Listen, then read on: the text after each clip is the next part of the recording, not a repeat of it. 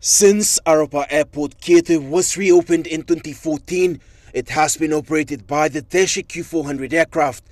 However, recently Air Niugini made a decision to temporarily suspend services into Aropa Kieta. This is because precision approach path indicators or PAPI lights were yet to be installed.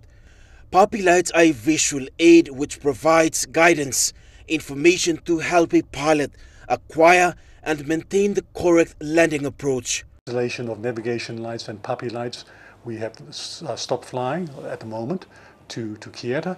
Once the NAC and the Arab government gets into gear to put into the right facilities, we will resume as soon as possible.